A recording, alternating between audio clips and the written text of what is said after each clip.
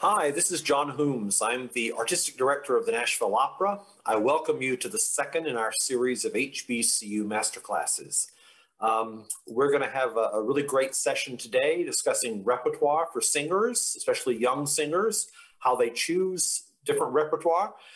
First, I want to start by thanking our project partners, Tennessee State University, Dr. Robert Elliott, Head of Music Department, Fisk University, and the 105 Voices of History Choir, made up of singers from each one of the historically Black colleges and universities in the nation. So these are our partners along with Nashville Opera in presenting this series of masterclasses. I also want to give a special thanks to our sponsors that have made these classes possible. I want to say thank you to the National Endowment for the Arts. Thank you to Opera America Innovation Grant and the Ann and Gordon Getty Foundation. A special thank you to South Arts and the Andrew W. Mellon Foundation. And I want to say a special thank you to our project manager, Patrick Daly, who is here with us today. So we have two wonderful teaching artists here. I want to do a short introduction of each one, and then we can get started. Our first teaching artist is Marquita Lister. Marquita Lister has earned worldwide praise for her great artistry. Critics all over the world raved about Marquita Lister's poignant, precise, and intelligent technique, with an impressive repertoire that includes the masterworks of Verdi, Strauss, Puccini, and Gershwin, among many others.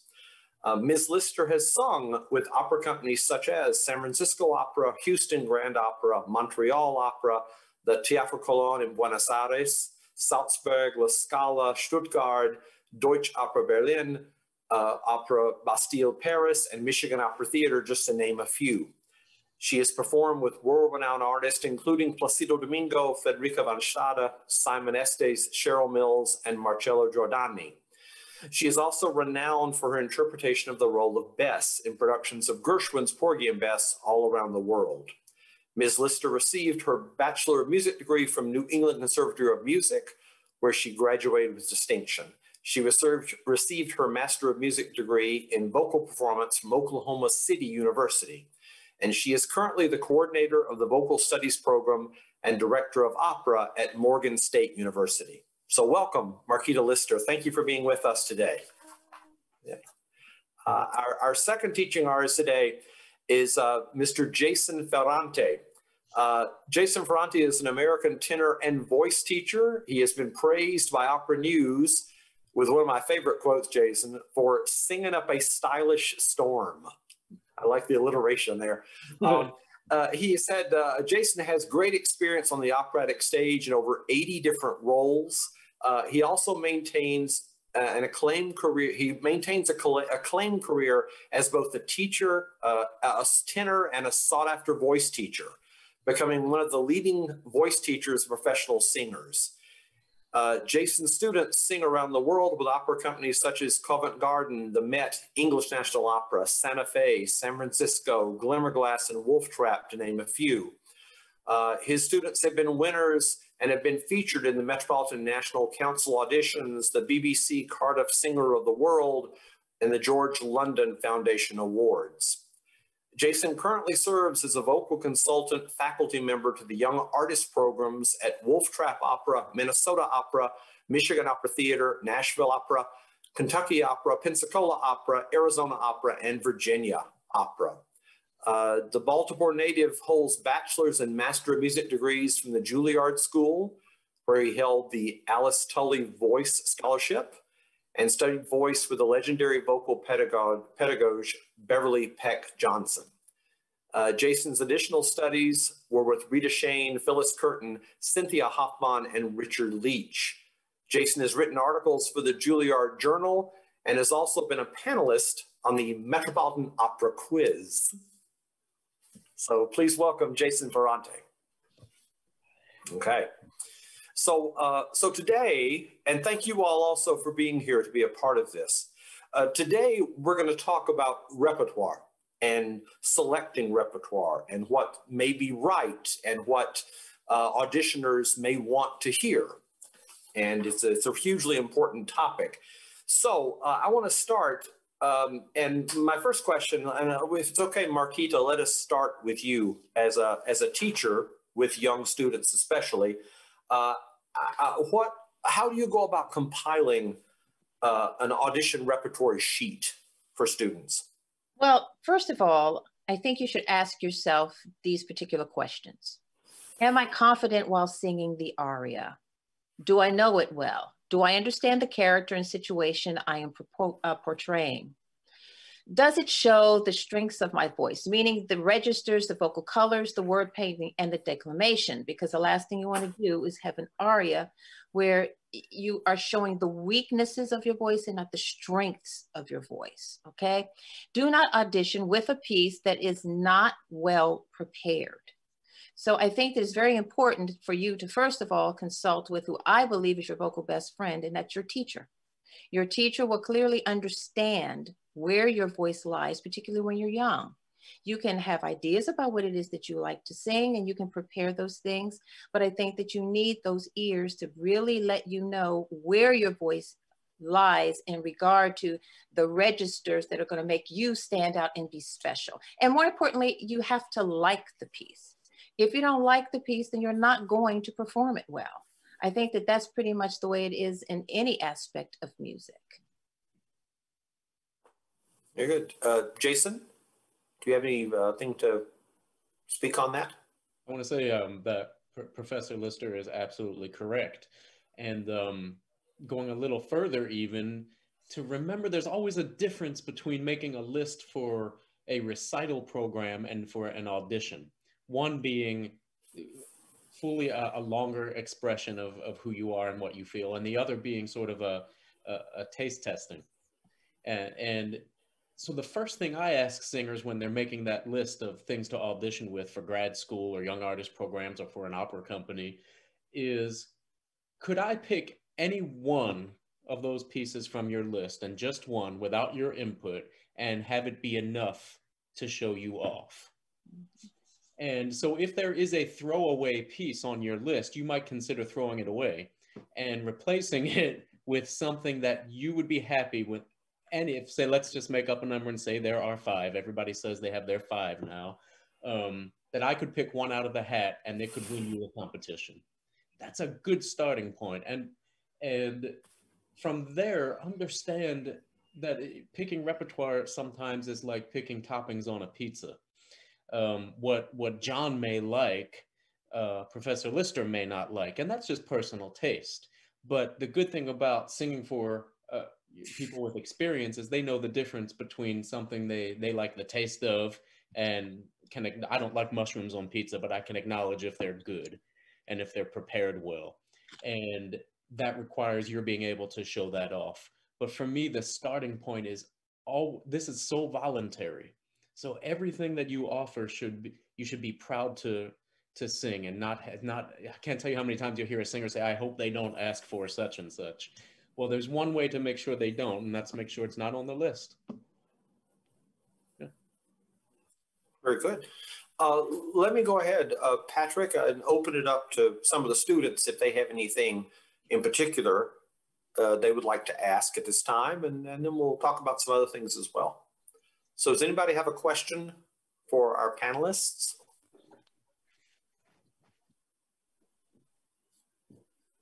And again, help me, Patrick, because I can't see everybody, I think.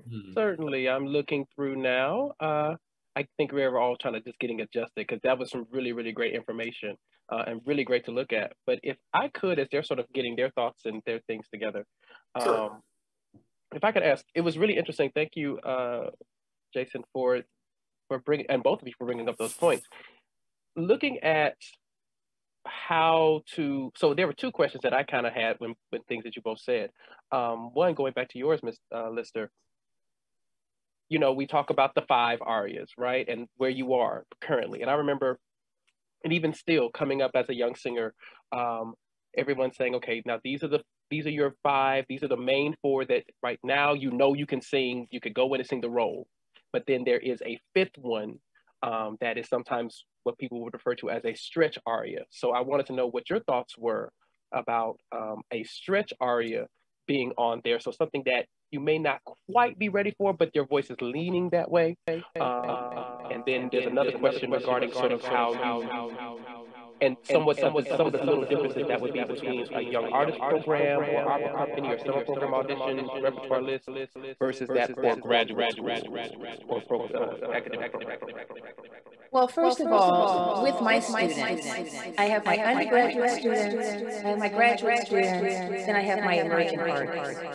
Okay, so within those three categories, we build not necessarily 5 arias. There are, of course, there's those basic 5 arias, but I also have those 2 extra arias too. And then with my graduate students and my emerging artists, we also have the B list. The A list are those arias you sing the best on a good day. And that B list are the arias that you sing when you know you're not feeling so well. When you wake up in the morning, you don't quite have the B flat and the C the way you like, so you're not going to pull out the piece that's going to sport all of those notes and sport the pianissimi and sport the marcato and sport the declamato, all those things that make everybody go, wow, that was phenomenal. But those B arias are still beautiful enough and still show you off enough without taxing you in the same way.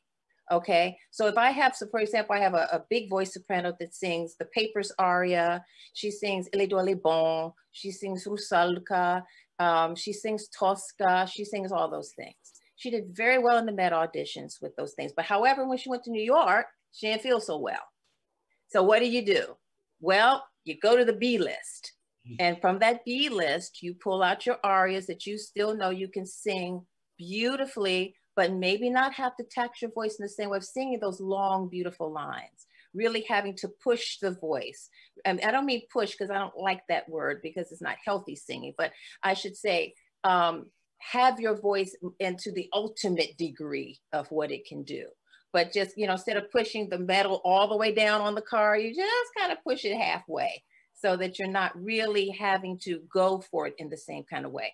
For my younger singers, I really do encourage them sometimes to step a little bit outside of the comfort zone, but not in register, only in the amount of music they're learning in terms of how much they are going to have to pay attention to the dynamic markings, how much they have to pay attention to the translation, how much they have to pay attention to, maybe there's more than a fifth or an octave leap, something that's going to stretch them in their musicality. You know, I don't ever want my singers singing beyond what is comfortable. Now, that's a very interesting point because some singers are more developed than others. So if your voice is very mature at 18, you're not going to sing the repertoire as someone who's also 18, whose voice is not as mature. And now that's a big point among teachers because some teachers feel that it's kind of like a one size fits all. If you're 18, you should be singing this. If you're 20, you should be singing that. If you're 25, I don't believe in that. I believe that the voice God gave you is the voice God gave you. And we as teachers are to help to enhance that voice. If the person is not hurt, if the person is not straining, then why not? Give it a try. See what happens. You can always put it down and put it away when you become older. Thank you for that. And thank you. Those are really, really great points because we all have to really keep in mind, you know, what is yours, and you have to be a good steward of what you have and sort of make those best decisions for yourself with the consultation, with your team, with your teacher. So thank you for that, Ms. Lister. And as I was asking again, Mr. Ferrante, you know, so basic things for what would be a difference or some basic differences like a young artist program, summer program, those kind of auditions versus like a grad school audition repertoire list. Right. So the grad school auditions tend to look to satisfy a few more academic principles than, say, for a young artist program where you start getting into sometimes a singer. I can't tell you how often you hear, I don't have a German. Well, you know, Pavarotti didn't sing in German very often just because that wasn't his strength. And one of the lovely things that happens when you leave formal academia is that you can start informing your repertoire to be geared to your strengths just a little bit more, right? Of course, until that's the time, to really make part of your academic study be not just mastering high notes and floating and rhythm and fundamental piano skills, but the art of research and the art of investigation, to be able to be a lyric mezzo soprano and understand some of those standard arias in that repertoire that go considerably higher than Mimi and the Countess, for example, but just because of rules of labels and Fachs, that's just the way it goes. But when you've done your research and you can cite that, that is one wonderful way to combat critics. And I am 150% in agreement with Professor Lister when it comes to age and repertoire. I would much rather have a young soprano try to lean into Visidarte at a young age if her voice is released when she sings that particular phrasing in E flat major, than having her struggle through Dove sono, which can, you've seen, just knock women off their feet, even whether they're seasoned or not. And it requires a certain comfort level that with the knowledge of the repertoire that you can only gain through the investigation of studying entire scores, listening to music, being fluent that way. And that is, I felt like I studied a lot that way when I was in college, and now looking back, I think I did maybe half as much as I could have. And I encourage you to consider adding even more investigation into your process now, while you have those resources at your disposal every day. And one thing that, listen, I live to my cell phone and my apps. I am a social dilemma when it comes to my phone, and I admit it. However, there are certain, much like athletics, there are certain skills acquired that you can't microwave. And you can stand in the kitchen and cook dinner and look up a translation to a song in 2 minutes now, but there's nothing to say like absorbing it through investigation. And that goes for vocal technique as well.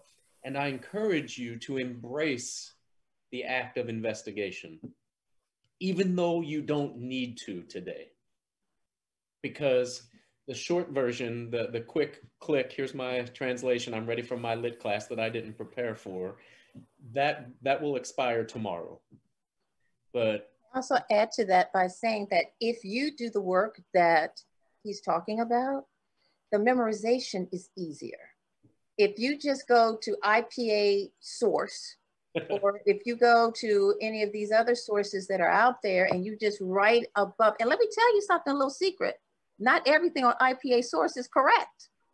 So that means that if you have looked in the dictionary, yes, I said dictionary, and actually look the word up, look up the conjugation, understand what all of that means. When someone like me asks you, well, what does this mean?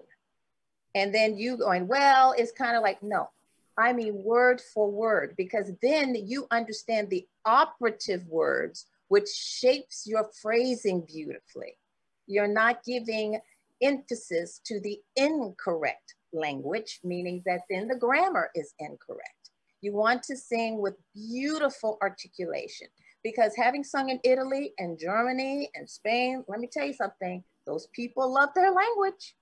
They really do, just like we love our language.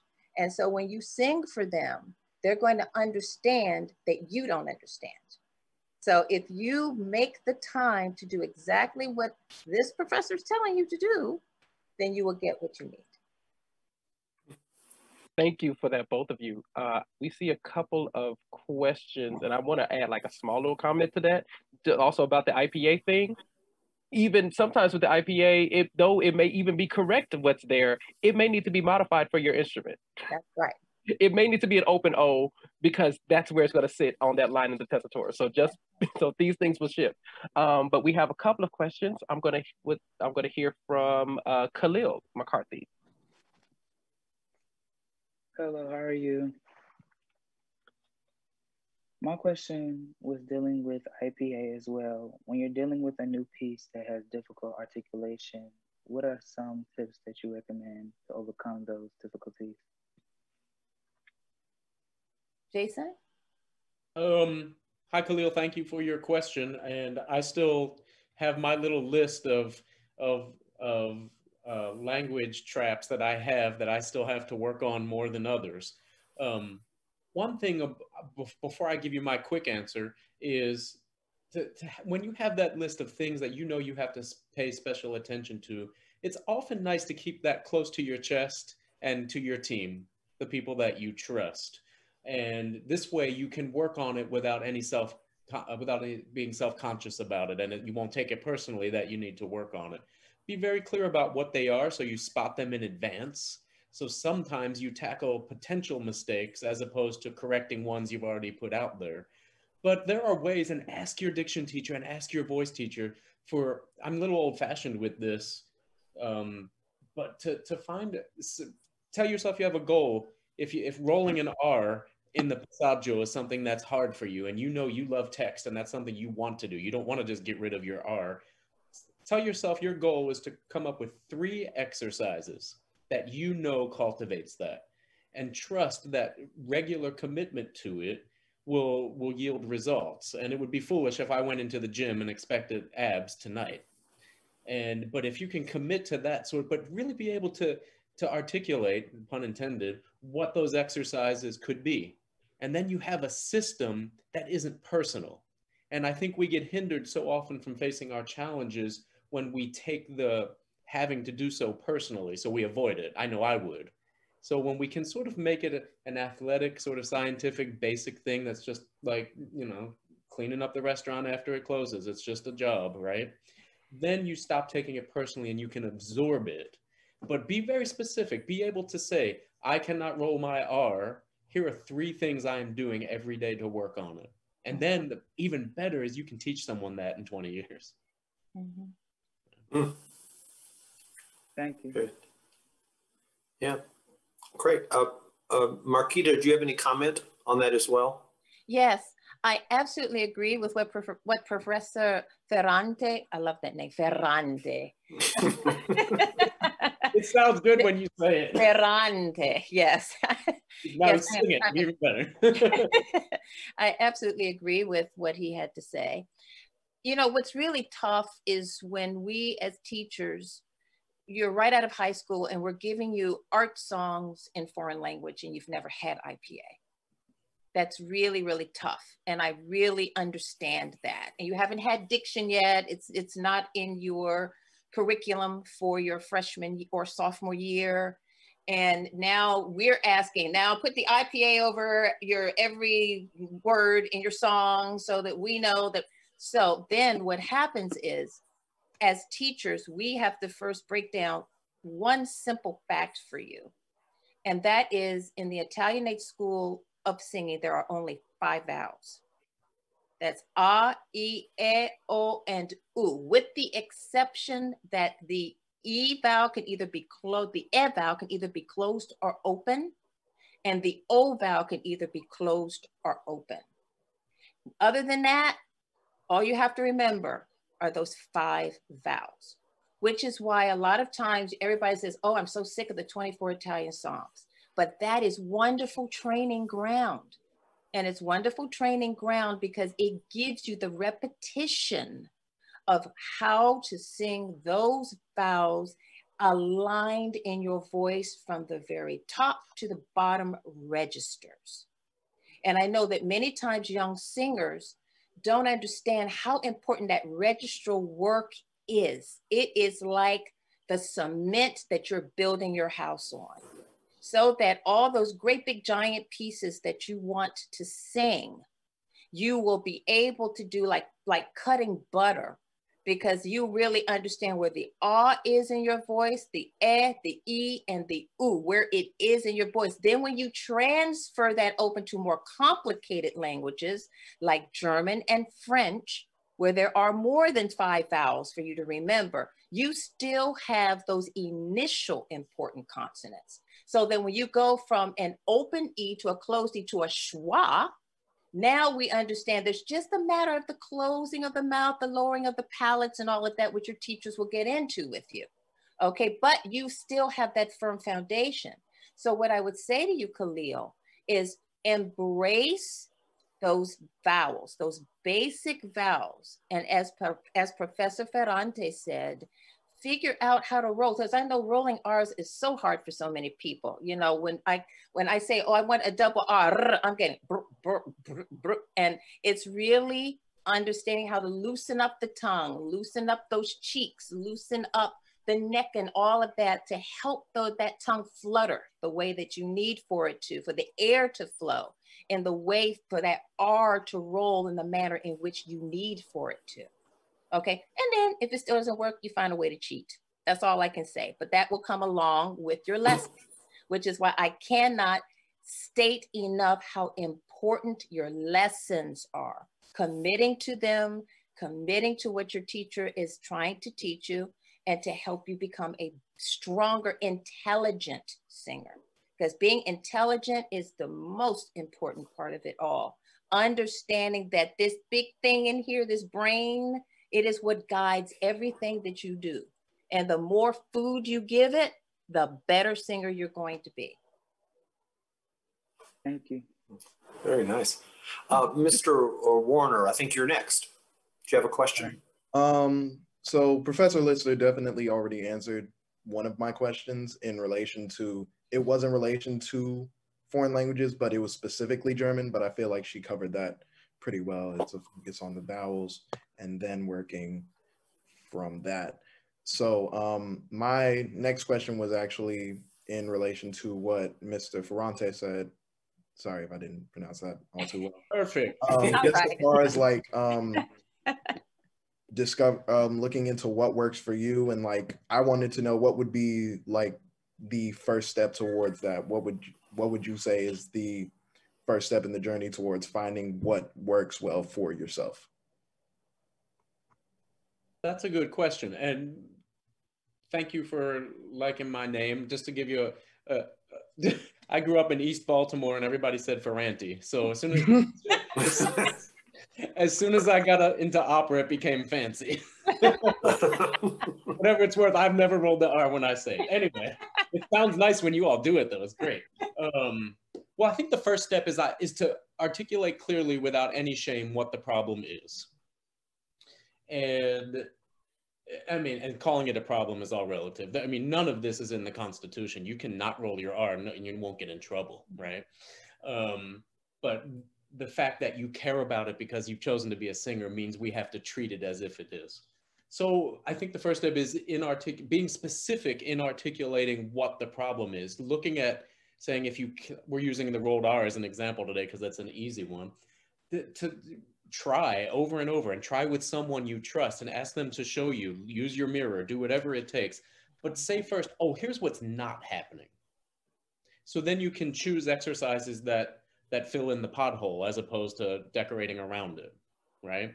Because there are some traditional exercises for diction that might not address your particular problem. So for being able to say it out loud, it's not a personal fault, it's an athletic one. And when we say something is wrong, I think what we really mean is that it's incomplete. So, you know, you're a nice Mercedes-Benz with 3 wheels. That's good, but it's incomplete, right? So keep that in the back of your mind. You are not trying to go from bad to good, but you're trying to be more complete. And that this way then you're forced to look at what's absolutely missing.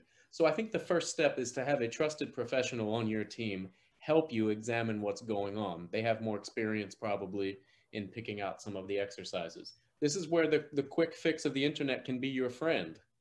You can go on YouTube and find countless videos from speech therapists and speech pathologists who know a lot more about those sort of therapeutic exercises than I do. You know, Professor Lister and I have our fancy degrees in singing and voice, but I'm not personally a physician, right?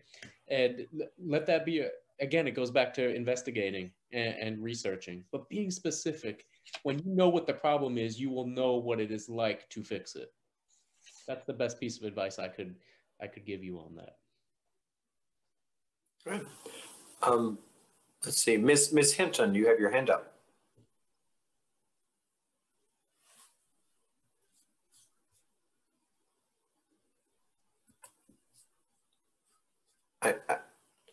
Ms. Hinton, I think you may still be muted. I'm not sure if I can hear you. Can you hear me now? Yes, Okay. indeed. All right. Sorry about that. Okay. I had a quick question that's kind of been on my mind throughout the pandemic. Professor Daly used the terms stretch arias. I have a few of those. So throughout this time with the pandemic, us having this access time to really go through pieces and get it in the body and things like that, I found myself kind of focused more on work and school and not really making as much time to consciously warm up every day and sing and things like that. So in making the conscious effort to go through like the dynamics and practicing diction and the dramatics of the performance with the stretch arias during this pandemic, what are some things that I could be doing to still practice but not over sing? Because I know we probably shouldn't be singing the stretch arias full out every day because it could probably be damaging. I'm not sure, but what are some things that the professionals do, you all, to really, get it in the body without over singing? Well, I appreciate your question very much, because I find that with the pandemic, many of us are becoming lazy. We just kind of, we have our comfort food and we're not practicing as much as we should be and all of these things because you don't have your teacher there to say, are you practicing? You get walking by their office every day and all of that. So my biggest suggestion is for you to fall in love with your voice. This is what I tell my singers all the time. You need to have a love affair with your voice. It's the only one you have. It's the gift that God's given you. So you need to nurture it. It's like referring to Professor Ferrante's analogy. It's like being an athlete. If you don't stretch before you do that mile run, you're going to get a cramp, or you're going to tear something, or you're going to injure something. So it's important that you vocalize every day. It's really important. It's more important than you can possibly imagine. Number one, it makes sure that you don't get any kind of a vocal injury because you may be over singing. That's number one, because you're training the voice. That's what you're doing. Your vocalizations, that's your training ground. Okay, that's where you really work through the middle voice, you work through the mixed voice, you work through the head voice, you work through all the registers slowly at the tempo that is comfortable for you. And since we're all at home, you're not relying just on your voice lesson to do that. You have the whole day to do it. So let's say you wake up in the morning, you have your breakfast and you do whatever your routine is. And then you say, oh, I'm going to warm up for 10 minutes, but have it be a healthy warm up, where you're really going to start slowly. Don't just initially just start full voice and with the most difficult thing you have, with the thing that is the least taxing and the most comfortable to rev up the engine, so to speak, to take on that bigger thing that you're talking about. And that way the voice is warm. It's like nobody likes to get in a cold bathtub. So your voice doesn't want to start like that either. You're basically giving it an ice bath if you just wake up, and there's, okay, I'm ready. No, you need to thoroughly warm up. I always tell my students, you really should vocalize 15 to 20 minutes. And that's with slow vocalization. Okay, starting from the bottom, working your way up to the top. Now, I also suggest that you do your easier, more comfortable music before you delve into the more difficult music vocally. Because you know why? You'll love it more. It'll be more fun. You'll feel more encouraged. You'll sing it well. And then it will give you the momentum then to delve into those more difficult pieces. Because now you've gotten these art songs out of the way. You've gotten your German out of the way. You've gotten your French, whatever it is you're working on. Now here I go to my stretch aria.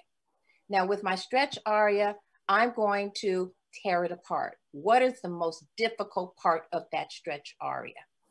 And I'm not going to look at that most difficult part of the stretch aria until I know I'm really vocally warmed up. Okay. And then I'm going to sing it well supported. I'm not going to sit down in my chair and sing it.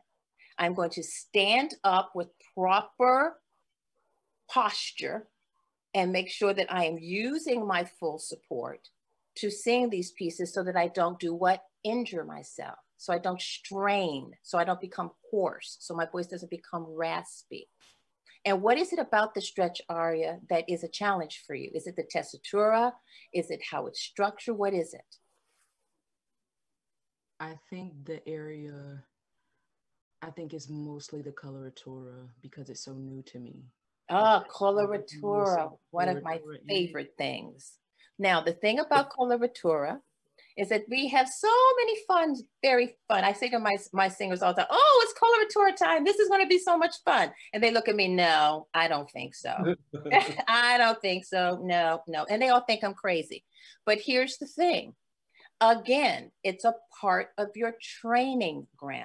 It doesn't have to be perfect. If you weren't born a coloratura is going to be a little bit more complicated.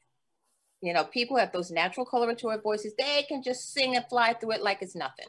Okay. But if you're a lyric soprano, a lyric anything, then if you're a little heavier, a little bit lighter, depending on what your voice is, it's going to take a little bit more. You have to understand you still have to sing with the voice. You can't sing off of your voice. You still have to sing with the breath. You know that the breath and the support are an old married couple. And when they're getting along well, you sing well. Okay. But if you have one or the other not quite doing what it's supposed to do, the voice is just not going to work for you the way you want it to. So with your teacher, I would talk about some vocalizations that you can work with slowly to build up that coloratura. Start slow and speed it up. But first start at what's comfortable for you. And then as you add the speed to it, it gets better and better and cleaner and cleaner. But really intending to be in the center of the pitch. You have to be in the center of the pitch. Otherwise, it sounds like indiscriminate pitch. It sounds just like a big slur as opposed to individually thought of pitches so that they're in a connection and they have line and fluidity question. I hope I did. Okay. You did. Thank you. You're welcome. I think Ms. Stone, you had a question. You had your hand up. Yes. Can you guys hear me? Yes. Yes. Okay. So, kind of shying away from like language and stuff like certain things like that. I kind of had a question about the length of pieces. So, considering, picking out pieces that showcase our voice, is there such thing as a piece that is too long? Because I know the thing about pieces being short, but are there things or anything against pieces being too long or audition panels into either time length of a piece? Professor Ferrante? Yeah, I think when you're talking about an audition situation where you're on a grid, where you may know of a schedule that says, 11:04, 11:17, right? And understand what it is they want to hear.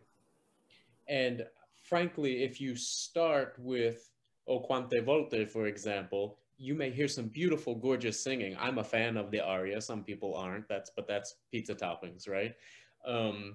But think about go in knowing you want to show as much of yourself as possible. And that's, so sometimes a piece that isn't too long, it's not so much your opinion on long pieces versus short pieces, but about your opportunity. So I know if a soprano comes in and starts with Elvira's Affugio Traditor, which lasts about 90 seconds, I have plenty of time to hear more and then maybe a snippet of a third if I want. And that's just good strategy, but that's what an audition is, because that's not your own personal programmed concert, right?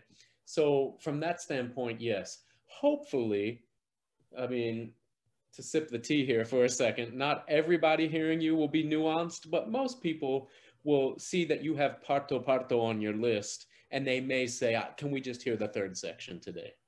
and they'll be savvy enough to do that for you. It's not your fault that the piece that suits you beautifully is long, right? But I think the more you can choose repertoire for an audition setting, that gives you the opportunity to show, to finish a piece and still see, oh, this person has 7 more minutes. It's going to end up working in your favor. And it also gives you a chance to sing again a little less nervous. The second piece is almost always better. And I find when, I won't speak for Professor Lister, but if I do a master class, the singer's usually nervous first. And then we do a few things and they sing it again and it's better. And I somehow have tricked the audience into thinking I did magic, but really they were just less nervous, right? So if you can buy yourself that opportunity to sing twice, I think that's a good idea. So the short version of that long answer is that pieces that don't monopolize the entire audition with, especially those pieces we see what we're going to see in the first 2 minutes. If there's 4 more, I'm looking at your resume or finishing notes from the last person or something, because you see what you're going to see, right? But grab me in the first 10 seconds, that's for sure. Don't let me look away. Yeah. And so there may be a piece that is historically a more excellent piece of poetry and a piece of music, right?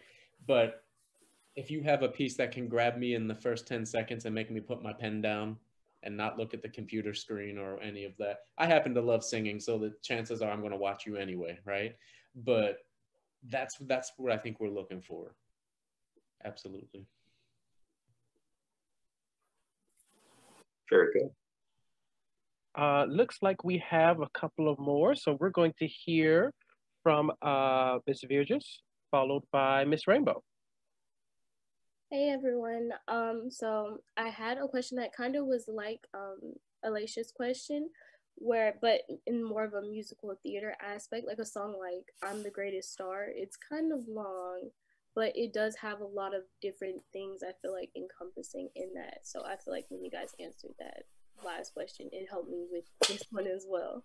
And then I had one about what you guys said earlier about finding your strengths and all the different things that will help develop your voice. Where's the like line between when you're trying to develop your voice? Because I know singers who are younger and singers who are just kind of getting into finding things on their own, we have a tendency to copy what other singers do. So how can you still develop your voice without following someone else?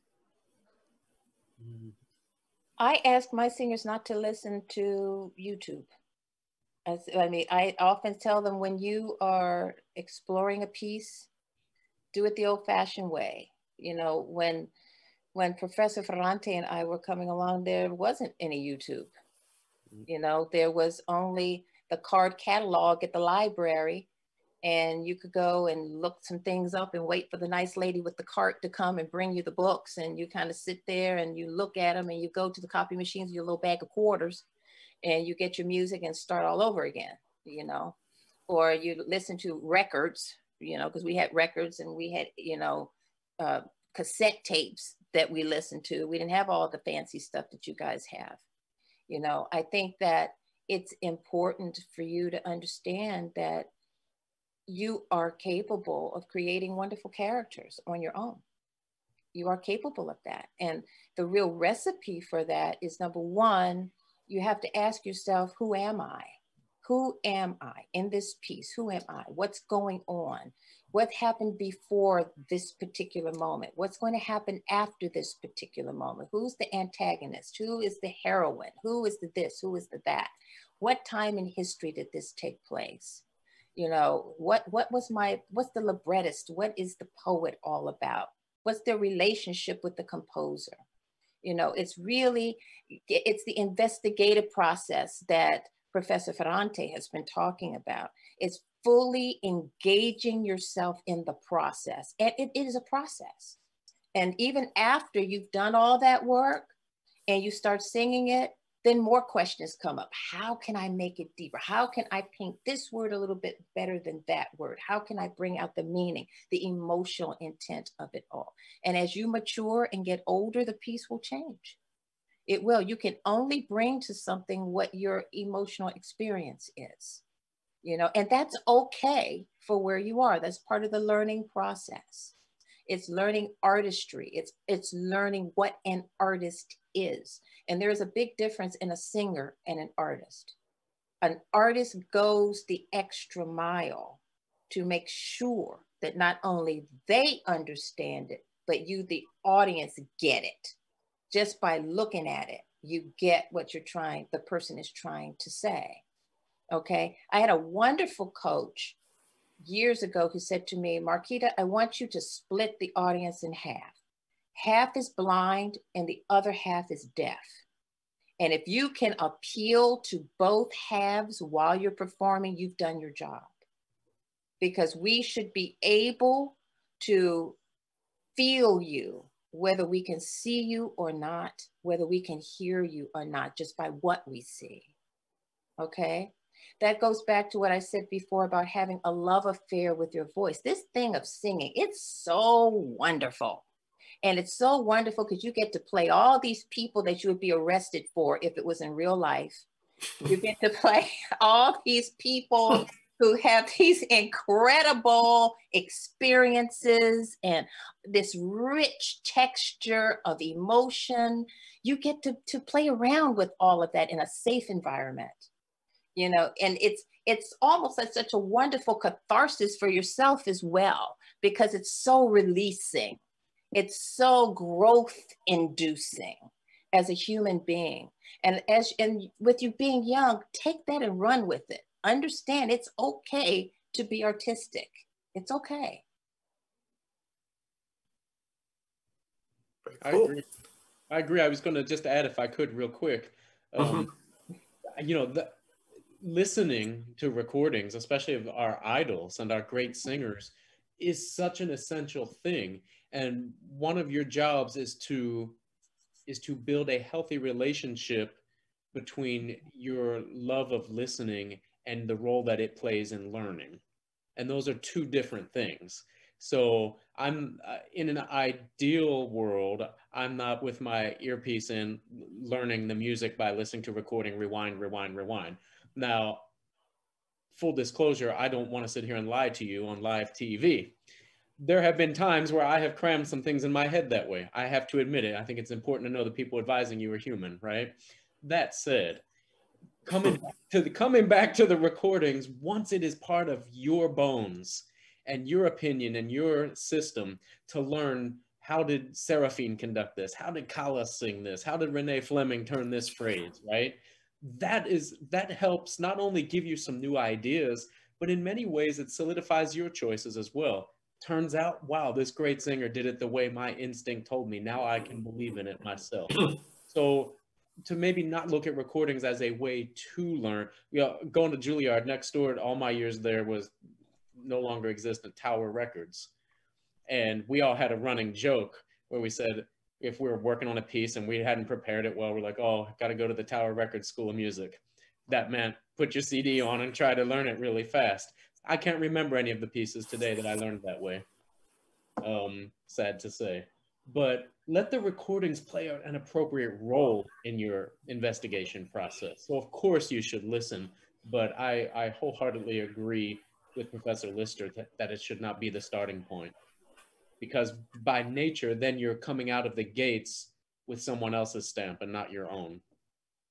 And then you'll find over the years, your stamp gets stronger and there's a lot more ink on it when you learn more and it means something. And then you find all of a sudden, you're Professor Lister and I, and there are people asking you to help them with their stamp. And you're like, well, when did that happen, right? And that's because you took the time to do it. And I hope if you're listening to this today, that you teach people. It is so part of our future. It's bigger than you know, I know I'm saying this with the head of an opera company in the room, but it's bigger than fundraising. It is passing on the importance of it and the value of it, and trusting just because I know something doesn't mean someone 2 generations from me doesn't want to. But start with your own stamp and then inform yourself later with those recordings. I mean, I would be nothing without the recordings of my idols. But those are on the peripheral. They're there, though. Yeah. Miss Rainbow, I think you had a question. Yes, thank you. And before I get to my question, Miss Leister, I'm from Oklahoma as well. So Oh, hello. yes, and I think a long time ago, you were a guest soloist for my mother at Langston University. Okay. Miss Professor Alexis Anderson Rainbow. Oh, So, yes, I do remember that. Oh, my yeah, goodness. Yes, that was quite a my while mom ago. says hello. So she Oh, was like, oh my gosh, I know Marquita. Yes. oh, thank Um, you for that. yes, thank you. And thank you also, Professor Ferrante. My question is, when auditioning for a certain opera, should you choose a piece in the same era as the opera, or does that matter? Boy, that's an interesting question. And you know, I know that one of the things that we often wonder is, what should I audition with? You know, that question comes up so much. What, you know, my students say to me, well, what should my arias be? And I think that,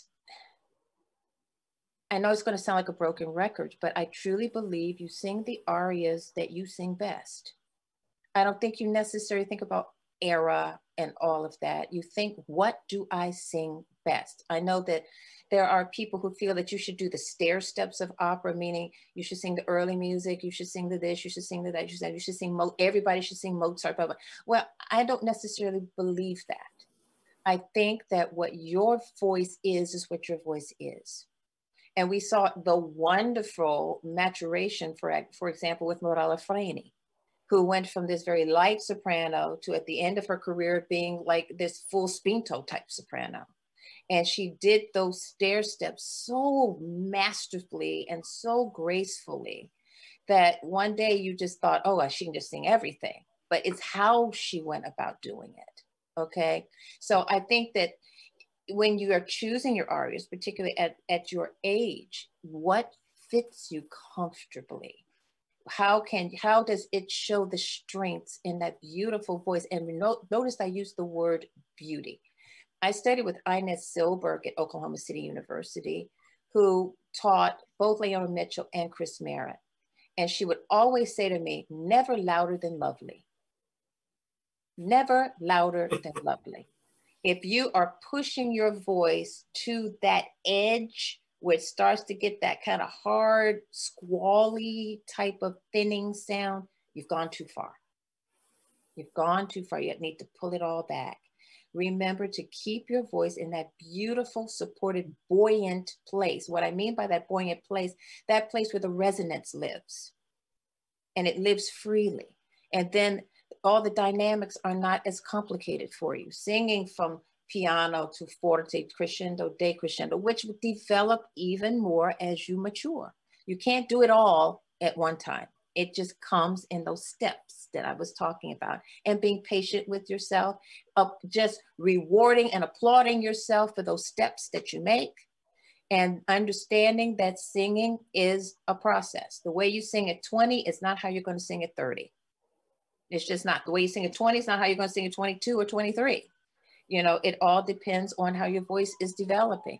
These little things inside of here are part of this body that's growing and maturing, and hormones and all of those things. And you have to constantly keep that in mind. You know, so when you're choosing your arias, just think with your teacher. Notice I always say with your teacher, what is the best direction for me to go in so I sing beautifully all the time without stress, strain, or toil. But it's comfortable, it's beautiful, and it's blooming. Okay? I agree with you so wholeheartedly. And I think it starts with knowing and loving your own personal ethics as a singer more than you love Verdi. And if you know your strengths and your ethics, there are just thousands of pieces that you can find that fit, and not trying to fit your voice into a piece just because you love it. Mm-hmm. And when your ethics are big, then you can do so much. I understand I empathize with saying, okay, I'm auditioning. They want to hear me for Zerlina. Should I sing one of those two arias? Sure, maybe. Again, I trust that the people listening to me have enough nuance in their ears to understand what, to hear keys and hear behaviors and recognize that. But to really know, to build your ethics and be your vocal ethics, write them down. I know it sounds old fashioned. List the 10 best things that you do. List the 10 that you need to work on. Get more on one list than the other after time. But when your ethics are strong, you can do anything. And I'd like to embarrass Professor Lister for a minute. I remember, I'm bad with remembering years, but it was the late 90s. I saw you sing Tosca in Vancouver. Oh my goodness, with Tom Fox. Yep, absolutely. Yeah. It was so scary in that. And I was just there on vacation visiting some friends, and I said, I'm going to see Tosca, and so I saw it, and I remember coming into this, I was thinking, okay, let me think of my Marquita Lister memories. Here we go. And I remember telling my friend he was in the training program, he was your Spoletta that night, and I said, wow, she lets that high C at the end just rip when she talks about how she murdered him. But the important part of that was she also sang at the very beginning, Non la sospiri la nostra casetta, this very light, bouncy thing that can wear a soprano out in the first 20 minutes of the opera, right? And I was like, that's two different styles right there. But the ethics were strong. It was staying on the rails, being exact, being right on the money. And I think when those rules you've set for yourself first, how can you possibly go wrong? Why would you choose a piece of repertoire that doesn't show off your vocal ethics and your strengths? It would be like wearing a really ill-fitting outfit on the red carpet, Again, it goes back for me, this is all voluntary. You get to pick. Mm-hmm. Now, listen, when you get into opera, I can't speak for you, Professor Lister, but there's always a page or two in a whole opera that you're like, if that page wasn't there, this would be perfect. Always. Right. And and then you just work hard, and you pull out the technique and you do it on purpose. And that's just what it is. But when you can choose and it's up to you what the listener is going to hear, why would you choose something that isn't showing off your strengths at all times? There are plenty of choices. But it starts with knowing what those strengths are and being able to articulate them and being bigger than just saying, oh, I have a good voice. Of course you have a good voice. That's why you chose this and you're going to college for it, right? Right. But be specific, and then those dots on the page help you, how they work in your voice. That will choose your rep, not I love O Patria Mia, so I have to sing that. If that's not where your strengths are, maybe not a good idea. Know your strengths. But I would also say about the Fach system, I've always had a little bit of a problem with that. Because, when I went to Germany, I kept thinking, I don't fit in any Fach. I'm looking here, the dramatic sing this, the spinto sing that. I'm like, but I can sing a little bit in all of this. So it's like I refused to say I was a particular Fach. I would say, I'm just a soprano. And I just kind of left it at that. And I think it goes back to the values that you're talking about, because to say that I sing Aida, which I sing quite a bit of, then I'm proclaiming myself to be a dramatic soprano, which I am not. Then to sing Salome, which I did sing, I'm proclaiming myself again to be a dramatic soprano, which I'm not. So I said, I'm just going to go here. I'm just going to sing the things that make me feel comfortable, the things that I know my voice can do and do to the best of my ability. Maybe it not be to the standard of what they are looking for that particular Fach. I mean, I'm never going to be Hildegard Behrens. I'm never going to be Resnick. I'm never going to be the true Dimitrova, the true dramatics. I'm not going to be that, but I can certainly sing to the best of my capability. I love that Leontine Price called herself a juicy lyric soprano. I'm a juicy lyric soprano.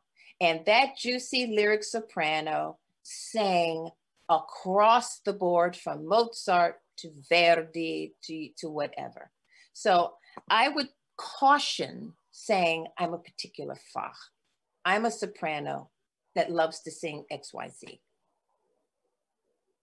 Absolutely. I hope everyone has seen, and if you haven't tried to, the recent documentary called The Opera House, about the history of the Metropolitan Opera House in Lincoln Center, and Leontine Price is featured as she turns into sort of a moderator of the whole documentary. But when loving your own singing and your sound, as Professor said, I cracked up where she said, oh, on opening night of Antony and Cleopatra, she was so sensational, she kissed herself. That's definitely confidence. I mean, but that's the number one rule of singing, right? You have to be confident. You have to believe you can do it. Yep. You have to have that. Without it, you are like out in the ocean in a ship with no anchor, no nothing, just drifting about. Yep. Our professional athletes are great at it, and they do it for many more millions of people than we ever have. And they just do it, and we have to own it and know your strengths, articulate them, say them out loud every day. Yep. That's right. Good. So, Patrick, I think I see a note here from you. Mr. Beatty, I think, is next, and then you had a question from a viewer or a listener, because we are broadcasting this live, and then we have a couple of other. I know Mr. McCarthy is Mr. Manning are hanging on. So, Mr. Beatty, please go ahead. Hey, you guys. I had a question concerning the structure of our repertoire list, when presenting it before the panel, as far as like, would a judge or whatnot choose like a particular song off of there? Because I've had instances to where, I went before in an audition to where they went from the list and just followed from, 1 to 5, or they've just been, choose a particular song out of that. So what, how would you suggest that, we structure our repertoire list? Does it really matter how it's structured? I mean, I think that, I'm only saying that because if you list your 5 arias, no matter what order you put them in, you usually get to choose your first piece. And then after that, it's left up to the judging panel to decide. So whether you list your arias in the order in which you would like to sing them, I don't think it would particularly matter. That's why we've been saying you need to be confident in those pieces that you write down. I would not list an aria that I'm not comfortable singing. I would not list an aria that's brand new and I'm saying, oh, I'm going to try it out for the song. So no tryout. No. The tryout is inside, your practice room, is with your coach, it's in a studio class, it's something like that. The tryout is over by the time you get to an audition level. Now you are actually presenting your best, your very best. That means that if you woke up that morning and you weren't, unless you have that B list that we were talking about, if this is your only list, then when I get up in the morning, I'm going to be able to 85 to 90% get through it. I can't, because unfortunately we are human beings. And a lot of times the impression you make is the impression that's lasting, depending on who's listening to you. Because we're all human. There are others that are going to say, oh, it probably wasn't such a good day. I'm not going to penalize them for blah, blah, blah. They're having technical problems. There's an issue with this, that you just don't know who's listening and how they're listening. So you must always present your best. Now, if you present your best and it's not good enough, so be it. Guess what? You get to try again another time. And it's okay. You have to forgive yourself for it and say, it was a bad day. Brush it off, keep going. Okay? Absolutely. Very little to add to that other than if you are certain that everything on your list is something you would be proud of presenting on its own and only on its own to represent you, then it's safe that they can ask whatever they want. And you go and you say, I don't care which one they ask because all 5 show me off so well. And if you can't say that about your list, work on your list. Find 5 pieces that satisfy that. And of course, start with that one that you're like, today, I can't leave this room without them hearing this. When you try to strategize and get into their heads, you won't always win. And we have to go into this knowing that every panel has a different set of tastes and needs. And sometimes you don't know how the person before you made them feel and what they may subconsciously be yearning for without their even knowing it. Someone just came and shrieked at them and they're looking for something mellow, and that's what they're going to ask for. And they don't even know that's why they're asking for it. They're going to use you to chill out a little bit. If one of those 5 pieces, any of those though, you can represent yourself well with, you will be safe. But definitely start with the one you know they need to hear. Don't say, well, I'll trick them into asking for it, because sometimes they won't. Good. Patrick, you had a question from the audience, you say? Certainly. We have a question from Alexandra McKenna, and they ask, what kinds of risk-taking, so this is, I'm reading this verbatim, what kinds of risk-taking in theatrical movement and storytelling do you encourage young singers while presenting their repertoire? Yes. In what particular kind of setting? And I believe that, so I would be assuming that this is in the audition setting. So I think so. you know, so, and it's sort of like how, and if I could even, you know, kind of, I get an idea about that, you know, there are certain things that we do in performance, and then there are certain things that we do in an audition. And so, but you're still trying to give the characters and try to speak to this and speak to that. How far do you go? Like, you know, in Tosca, when you, by the time you're like bringing up Tosca, by the time you sing Viti Darte, or you're singing Swar, singing the final aria, you know, usually on the floor. Now, do you present that like that in an audition? Like, you know, so those are the, I guess that would be some of that question. Well, I did see such a thing in an audition, and it was a bit alarming. It was. I have to say, this woman in this beautiful gown, and she stands there, she announces it, and then she drops to her knees. I'm like, oh my, is she okay? You know, because I mean, the first thing I thought, oh, she doesn't feel well. Oh, poor thing. But she was really preparing the moment. You know, in her mind, she was being true and authentic to the moment. For me, it was a bit much. It was a bit much, given it was an audition setting. So I think that it's finding a way to still be in that moment, but still be standing. That's my opinion. What do you think, Professor? First, when you, the word that triggered me in a good way is about risk. Mm-hmm. And be able to calculate in advance what the positive outcomes of that risk could be and what the negatives could be. And could you live with the negative? So I've definitely seen some crazy things. I have seen Liu throw herself on the ground after Tukedi Joe. And when you're in a slave girl's robes and you throw yourself on the ground, that looks good. When you're in Marc Jacobs, it doesn't always. So that's something to consider. But I've heard, one of my favorite stories was from a very well-known opera company chorus audition, where a gentleman came in and sang Papageno's first aria, and at the end of the intro did a backflip. Oh. And the pianist could barely get through the rest from laughing, right? Mm-hmm. So know what the potential risks are and know what the most negative outcome could be. And then you ask yourself, could you live with it? Because there's a chance that could happen. And if you couldn't live with it, maybe it's not a good risk. And then click your thought process to the left a little bit till you get to a risk that you could live if it weren't received perfectly well. Or at all. At all, exactly. Or at all. I would consider now, you know, we have one of our finest directors moderating this room right now, but I would consider sometimes exploring the power of maintaining focus sometimes, and something as simple as not looking away in an interlude in an aria. Right. How strong that can be. I work with that with singers a lot. Say, okay, you have 6 measures of interlude. I was working with someone on Pace Pace, and the harp's playing in this interlude, and the same focus, never dropping it, and then starting singing in that same focus. The person watching was afraid to look away. And sometimes that's more powerful than doing a cartwheel. But you know, how about the concept of drawing us in? Yes. Drawing us in, having us so compelled by you that we're just with bated breath. And sometimes you can do that with just the simple hand movement.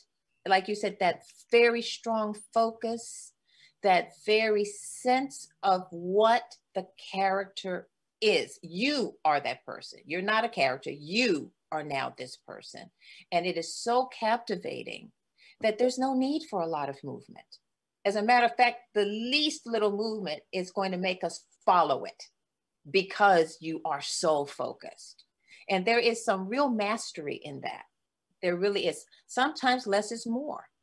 Sometimes there's a lot of noise and quiet, you know, and it's just really understanding when to bring that into play. Absolutely. So, you know, better than flailing yourself all around, because we get nervous for you. It makes me nervous. I gotta be honest with you. It really does. So I think that that focused, but I'm not saying stand there like a statue, but have your movement have meaning. I think that's really what I'm trying to say. Have the movement mean something. Mm-hmm. Mm-hmm. Would you say that, Herr Director? Yes. Yes, I would definitely say Okay. for sure. Mm-hmm. Thank you both for that. We have Mr. McCarthy, and then followed by Mr. McCarthy will be Mr. Manning. Hello again. Hi. I wanted to ask if you're looking to challenge yourself in your repertoire and switch out new songs. What new composers or new arias do you look for, and challenge yourself or giving yourself that extra push? Well, that's a very interesting question for me, because first of all, I'm a very big advocate of African-American composers. I think it's really important to be supportive of African-American composers, not to mention the fact that the operatic works that have been written by African-American composers are really quite stunning.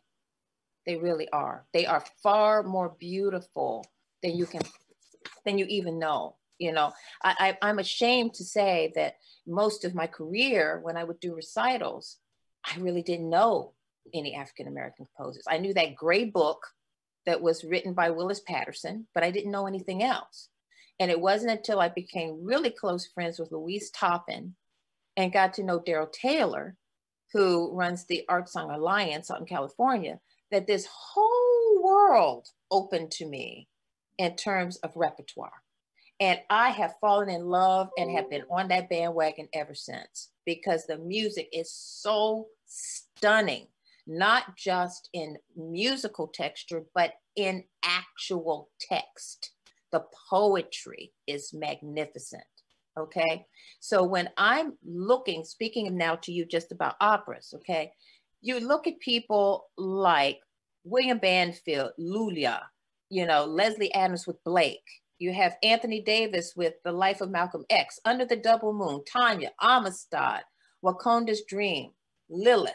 Okay, you have Joseph Boulange, who's known as Chevalier de Saint-Georges, for his piece, Ernestine.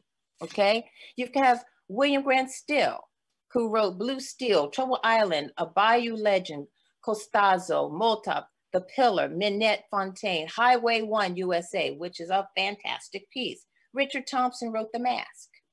You have Stephen Allen, who wrote Lyrics of Sunshine and Shadows and a shorter piece called The Poet. There's Antonio Carlos Gomez, who is an Afro-Brazilian composer who wrote several operas, but one of the most popular one to extract arias from is Fosca. It's Fosca, which is in Italian, but the music reminds you so much of Puccini. It really does, you know? So again, it goes back to, we're circling right back to where we before in doing the investigative work, looking outside of the comfort zone, because yes, opera companies, they're doing the standard opera, but out of curiosity, I went on the Wolf Trap site because I was curious about what they're listening for in their auditions. And it's the standard repertoire, Die Zauberflöte, Le Notte di Figaro, you know, but they also throw in there Our Town, Susanna, some newer pieces, you know, which was the one that I saw that I thought was particularly interesting, that I had never heard of. I mean, there is a plethora of new pieces coming out. I mean, a plethora of them. Some of them are full operas and some of them are one-act operas. And it's certainly worth, you know, enhancing your education by listening to them. Sometimes I just listen to be listening because I just find it all so curious. For example, Nashville Opera just did a new piece that's wonderful, One Vote One. It's a very simple piece, but it's so poignant to the time. And so listen to these kinds of things for the style, for actually the the integration of styles, because there's, you know, there's the classical, you hear a little bit of a little sprinkling of a little hip hop, a little this, a little that, you know, it's making opera more relevant, because there are people who say, oh, I don't like opera. Well, how do you know if you haven't listened to it? How do you know if you're not listening to all the different type of opera that there is now? There's not just the standards, Aida, Carmen, Barbara Seville. There's so much more now, you know, that really draw you in. So I would say to you, there is this book for the young singers. It's called an Opera Anthology, Boozy and Hawks. And it has a lot of the American composers in it in terms of arias that you can choose from. Okay, there's this. There is another book that is called American Aria. Okay, it looks just like this. You can purchase it. It has all kinds of American composers in it, and some of the newer pieces that are out there that you can add to your plethora of arias. I think it's good for your education. Classical vocal reprints. It has songs and arias. Leslie Adams' opera, Blake. Lyrics of Sunshine and Shadows, the same thing with Stephen Allen. So the repertoire is out there. William Grant Still, right here. He also has anthologies that are for soprano, mezzo, bass, baritone, that list arias and duets from his different works. So invest in it. Invest in it. Bring a wider spectrum to that aria list that we've been talking about.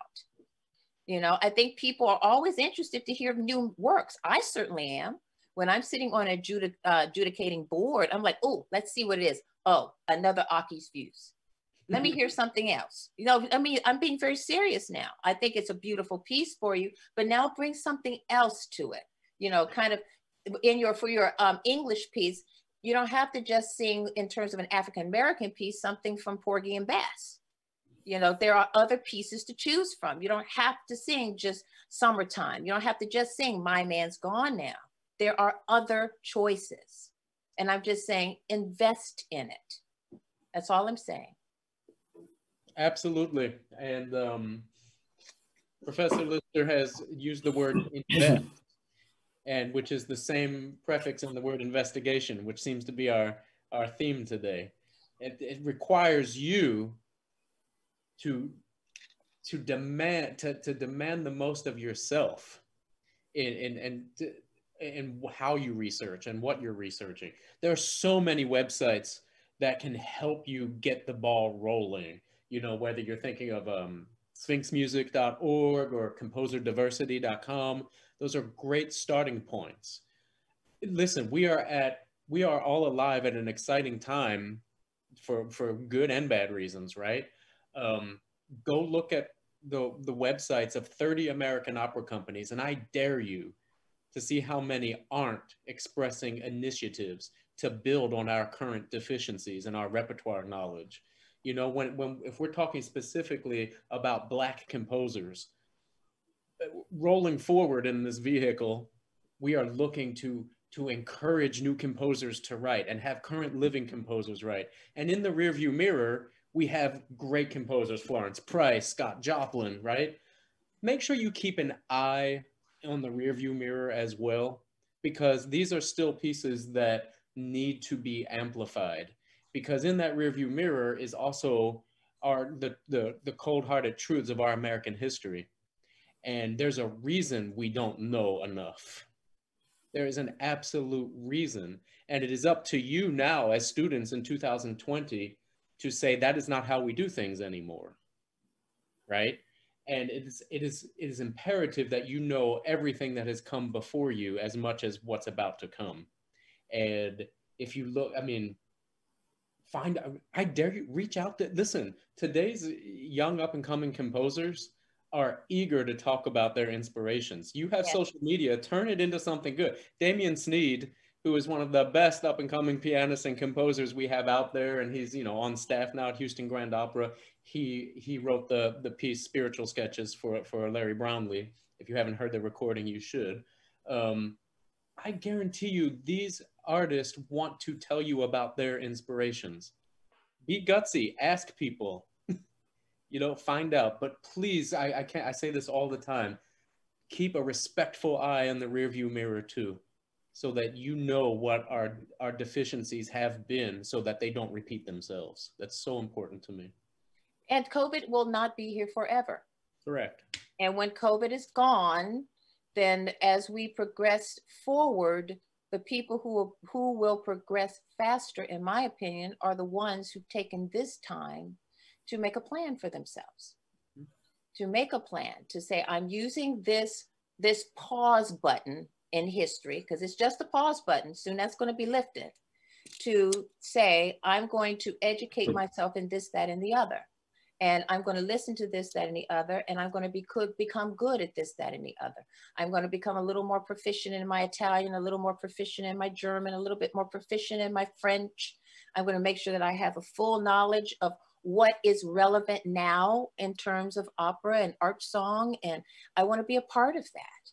I want to have an open palette, so to speak, so that my taste buds are not just for food that's familiar, but food that maybe is not so familiar, so that I then have a seat at many different tables, not just one table.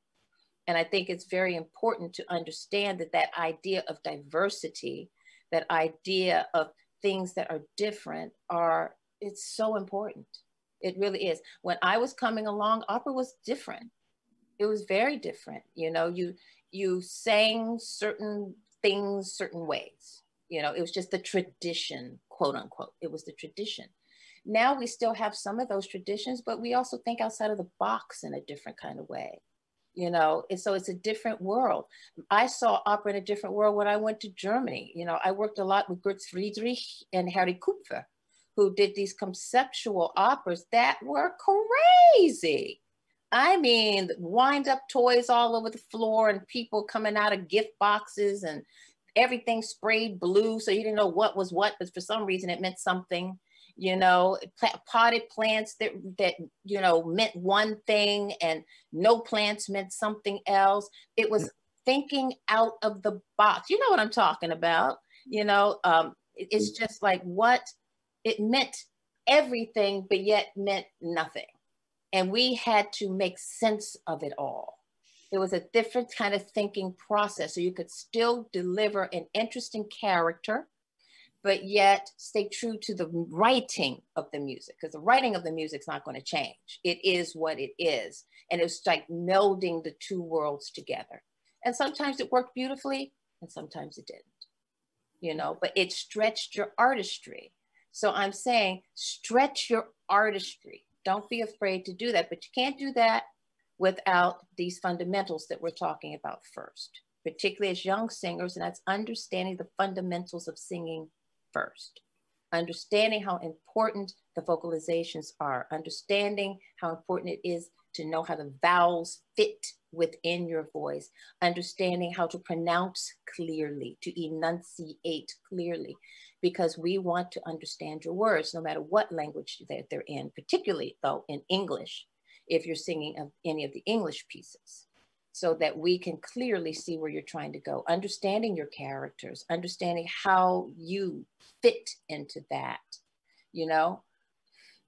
It's a process. That's all I can say. But it's such a beautiful, wonderful process. And right now the world is so open. It's so open. Take it and run. That's what I say. Take it and run. Cool. Thank you so much. Yeah, well, we have time for maybe one question. We're about 5 minutes or so. I believe Mr. Manning is next. Patrick, is that correct? Yes, that is correct. Okay. Mr. Manning, please. Hi, hello. I just had, one question about repertoire. I wanted to ask based on, how what are your thoughts on adding like theater repertoire to like audition lists? What do you think, Jason? Know who you're singing for. If you're singing for a place that you're talking about singing musical theater, if you're singing for a place that has a history of doing works like that, and again, it shows off all of your strengths that you've already articulated for yourself that you know. I'm a big fan of it personally. And that's just the personal take. I think there are definitely at least one American opera company that articulates in their application process, don't sing this composer, don't sing musical theater. And at least going into it, I find while it may come off as aggressive, I find it helpful because I've ticked off potential mistakes. That's great for me. But yeah, I'm all for it. Absolutely. If it shows off your strengths, the golden spots of your registrations, the expressivity that you connect to, absolutely. Why not? And that's a good question to start with, is why not? And if there are a lot of answers to that, then maybe don't do it. I mean, but you also find that there are opera houses that will accept things from street scene. Yeah. They'll accept things from Candide, Yep. which kind of are, people don't think of it necessarily as an opera, but the music is kind of classical in its makeup. So you hear Glitter and Be Gay, or you'll hear, Lonely House or something along that line. Sometimes you'll hear those things. But once again, I think that what Professor Ferrante is saying is true, is just know who you're singing for. I wouldn't just automatically assume. I wouldn't do that. Yeah. So that you're not penalized for it. For sure. Well, wow. Thank you both so much for being a part of this. Please join me in thanking Marquita Lister and Jason Ferrante for being with us today. And Patrick, thank you very much. So I do want to really quickly thank our sponsors again. This is made possible by the National Endowment of the Arts, Opera America Innovations Grant, and the Ann and Gordon Getty Foundation, South Arts, the Andrew and W. Mellon Foundation. And they are our sponsors, and we really appreciate them helping us to make this happen. I want to once again thank you, Marquita Lister, for being here, and Jason so much. This has been terrific. We will have another masterclass in November, and that masterclass is going to be with manager Ana de Archuleta and Wayne Brown, who is the general director of Michigan Opera Theater. And the discussion at that will be careers or career possibilities outside of performance. If for some reason you want to go into administration in an opera company or education director, we're going to be discussing that and the roads of how to get there, if that's something that you want to look at in the future. So thank you again to everybody, and we will see you in November. Thank you. Thank you. Bye. Thank you. This time I'll fight for change.